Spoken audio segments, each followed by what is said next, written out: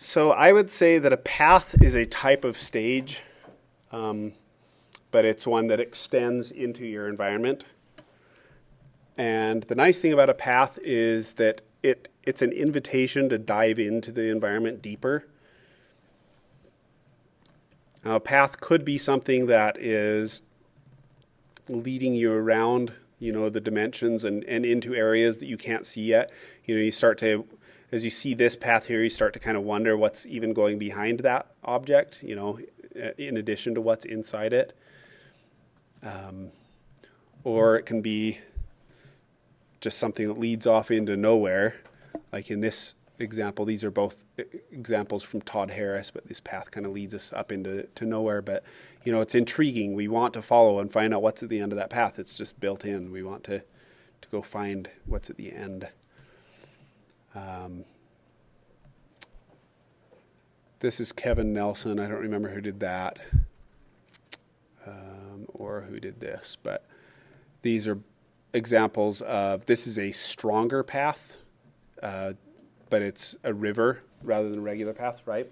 And a river kind of does the same thing. It pulls you back into the environment, even though it's not a path that you would walk on. Suggestions of paths can also do the same thing. So, we just have this little arch and a pathway that goes back into it, and that is enough to get your mind going, and you want to find out what's going on back there. This one just kind of goes around a corner. Same thing. And you could see that a lot of the things that we saw in the staging, the pulling down into the center of this staged area, applies to the path as well, right?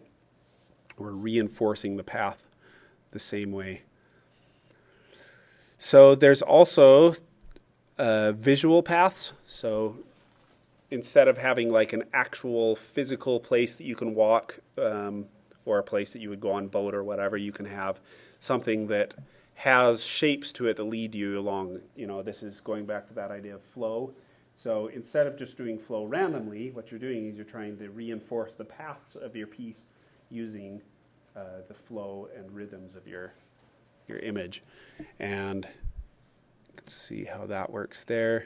Here's an example of some physical paths. I mean, none of it's really physical, but you know what I mean. So here's some paths that kind of lead us around here.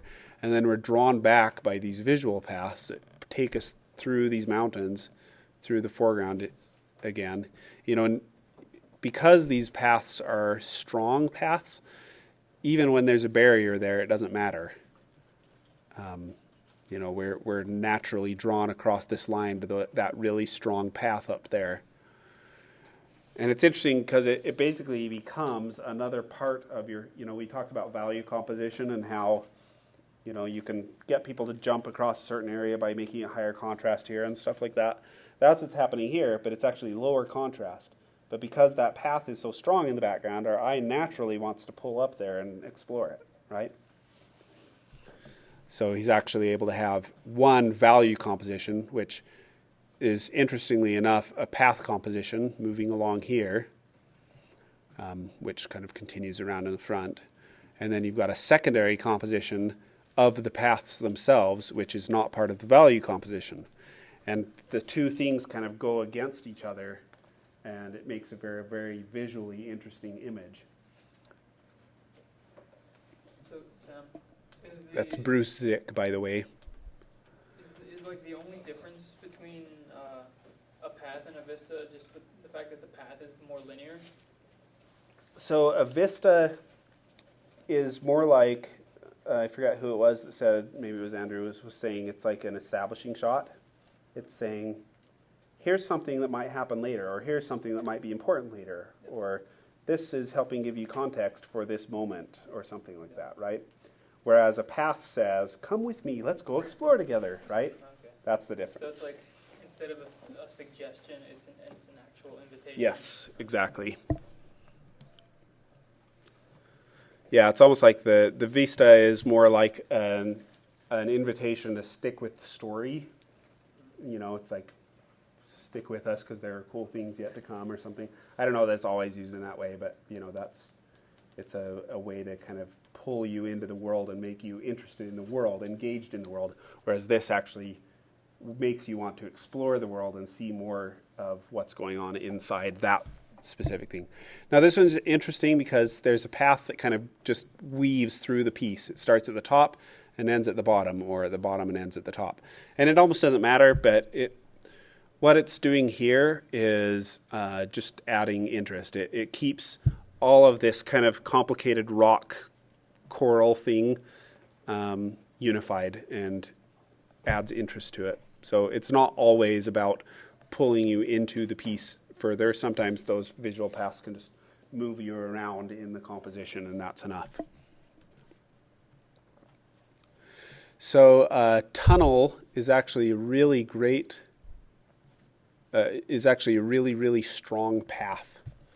So how many paths do you see in that image? I think this is Leighton Hickman, who does amazing work for films. Is this a trick question? No, this is an actual question. How many paths do you see? One. It's like 4. Okay, so if we're just following this, we could go up these stairs, right? We could potentially go around this corner and go up those stairs. Or we could go down here. It looks like there's some more stairs there. Or we could go down here and there's more stairs there. Just kidding, There's there's more. like 12. Yeah, so there's all sorts of paths in. Just kidding. But which is the most important path? It's the tunnel by far, right? So there's something about tunnels and caves. We just can't help it. We want to go in there, right? I don't know what it is. So, and especially added with like the pigeons that are taking off in the golden, beautiful light, it just ends up being like, you should really, really go down this path. There's something great down there. And, you almost don't care about those. It's like all the other stuff is really interesting, but it's like, I'll go see that later. Honestly, it's at the end of this, right?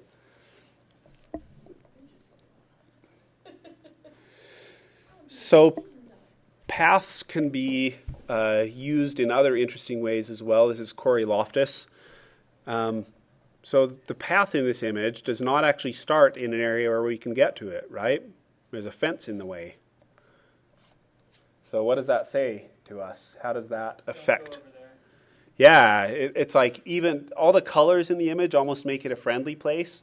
Obviously, it's got the Gothic arches, which Gothic is bad, right? Not really, but at least the way that's being used in this case, it's kind of this creepy place. And it becomes a forbidden place by putting that fence right at the beginning of the path. It's like, and in some ways, that makes you want to hop that fence even more and go follow up the path, right? Probably depending on what personality you are. If you were like me as a kid, you're like, I'm never going to go there, Mom, I promise. That's how I was. Okay, so let's talk about environment depth. If you want to see a great discussion on environment depth, I think if you go to Mark Kennedy's blog, some of these examples are pulled from there.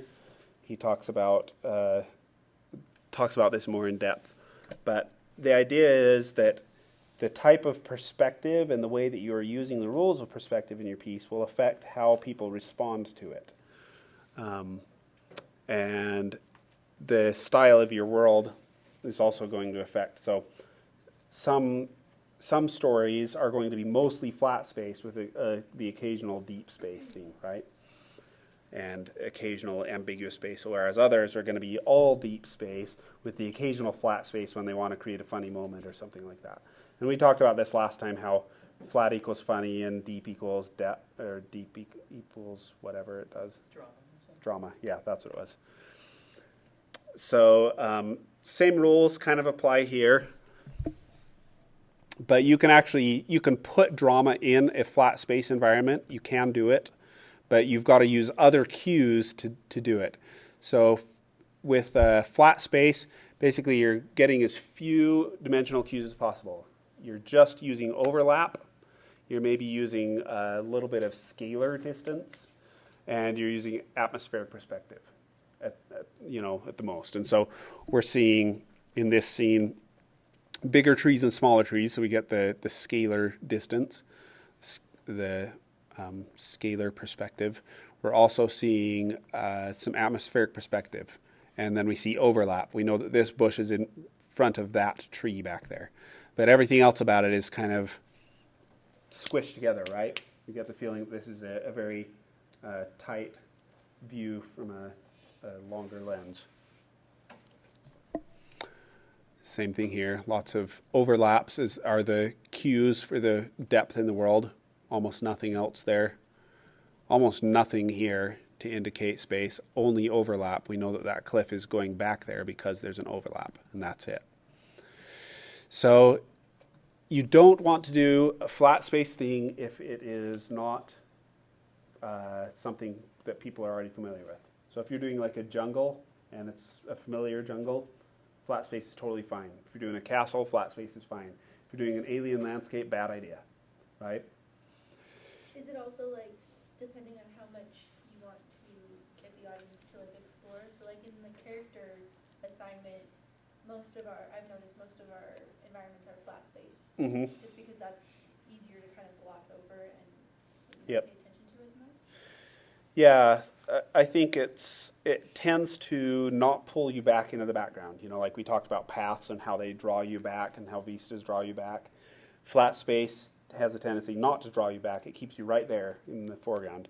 And if I were to pop out characters at different depths here, you know, someone's clear back here and someone's there, you know, we can still get kind of a somewhat dramatic moment from that. But it's never really about the environment. It's almost like a puppet show or something, you know what I mean?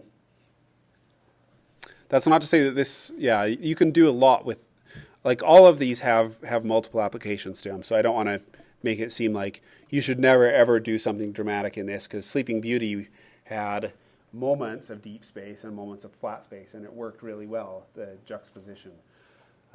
And they just kind of alternated between it. It ended up being very dramatic overall. It was a, you know, less comedic and more dramatic out of the pantheon of Disney things. And it worked really well. So limited space is kind of in between flat space and deep space, where you're getting some dimensional cues, but you're still avoiding the kind of converging lines perspective that you learned in junior high, right? So we get a much stronger feeling of depth here. We don't get that kind of claustrophobic mashing together that we had with flat space. But, you know, it's still fairly ambiguous in parts. A lot more atmospheric perspective in that one. And yeah, there's a lot of organizational design types of things that happen. It almost becomes like a graphic design in both limited space and flat space. You're designing how things are working and interacting with each other in that graphic composition. Whereas when you move to deep space, you're using every spatial cue you possibly can, and you're creating a sense of depth. And it really gives you the sense of weight and drama. Even in this case, I think this is from Beauty and the Beast, and you know, it's got this beautiful palette. It feels idyllic, but you get the feeling that there's some weight to this story and to this world, right? It's not all fun and games necessarily, and that was a good decision for that film. So ambiguous space is when you are throwing in things to confuse people so that they don't have a good sense of depth. So this goes one step further than the flat space and may actually use deep space and then change things up on you so that you think it's flat space, and then change things up on you and think that it's deep space, but now the deep space is going a different direction, right? And you can see great example here by Bruce Zick again, where you're not really sure what paths you're supposed to walk on or what direction things are supposed to be coming from. I don't know if that was what he intended here, but definitely gets an ambiguous space vibe to it. And this one from Sleeping Beauty